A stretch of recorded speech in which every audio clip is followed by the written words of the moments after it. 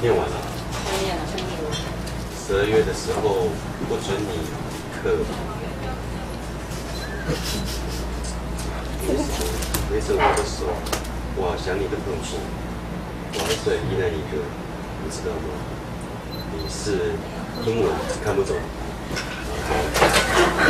必须啊。无论如何，现在都写信给你，即便现在是凌晨，也早过了我的睡眠时间。我跟你说过。好，谢谢。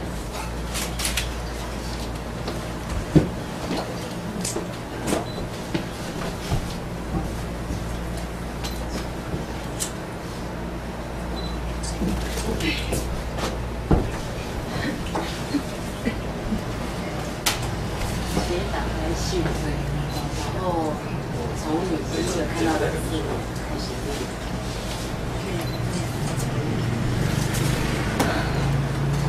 只是悲剧是洞悉的普遍大道，但非什么必要，非不必要。老实说，有时候是于刚烈而不柔软，这是会耗损生命力和才情的。My love， 依我看来，你的意没有没折下来，还是背的。有一天，你一定会在以你为名的夜里绽放，看到你能成为多棒的一个人的可能，生命能多么的丰盛时。我信赖你的爱，它能带我到我一个人无法到達的异域，而那時候，我希望我的文字有力量承載你帶給我的一切。My love 是 LUKA。謝謝。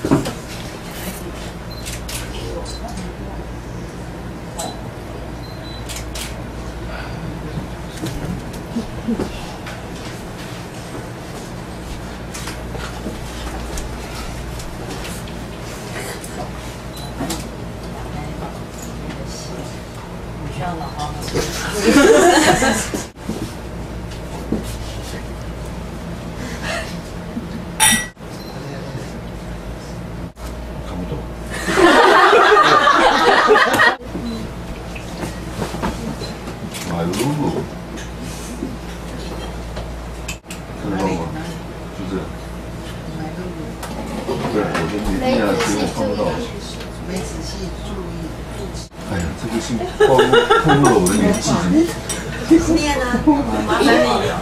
我看不到，我真的看不到。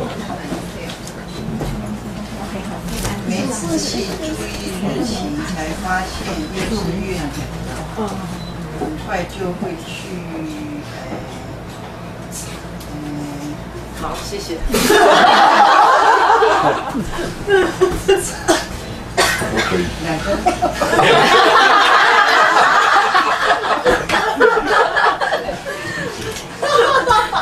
闷坏了。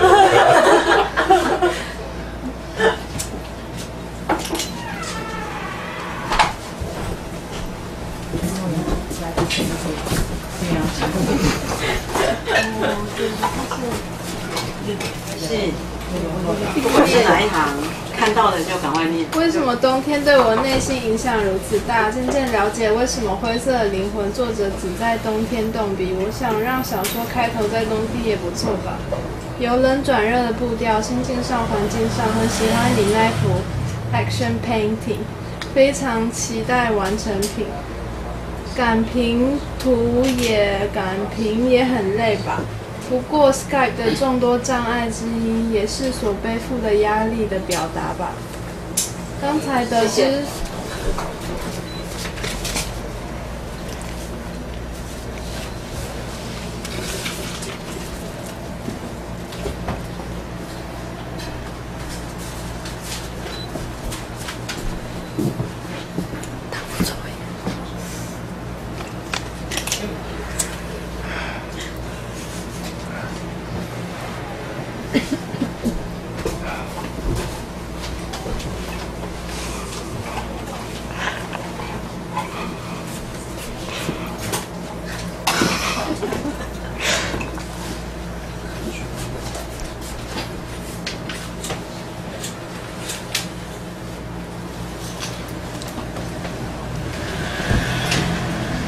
我好想念你看我的软软的眼神，我爱你，也告诉我我看你的眼神吧。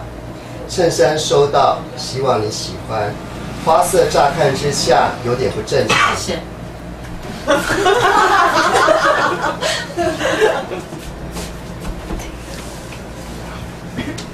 要做这样。在想那个小屋顶，现在应该蛮凉快的。昨天的云多到感觉天空是白色的，在蓝色的裂缝才是云。爱上在窗前写信的感觉。当太阳突然露脸照在地上，感动什么也无法比拟。不知道伊米里有没有写过这样的一首诗，一直让我想到你的竟然是那支铅笔。最近中文书突然没有了，连有些字我都会迟疑。现在你应该是在吉贝岛吧？只要没讲 Skype， 就会想写信给你。哇，中奖！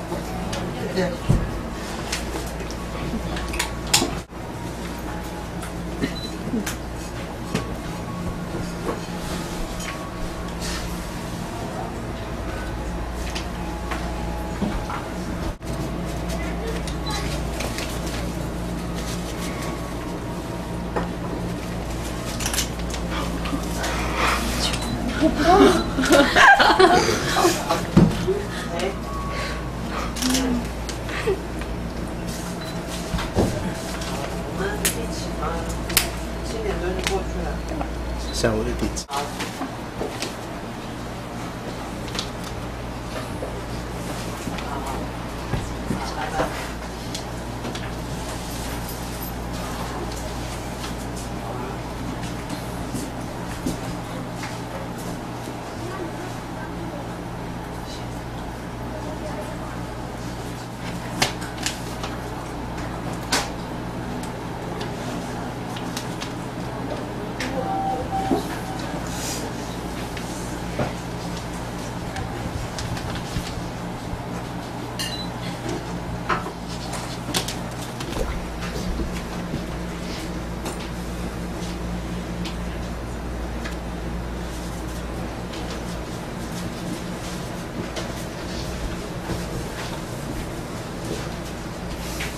这东西我看出去。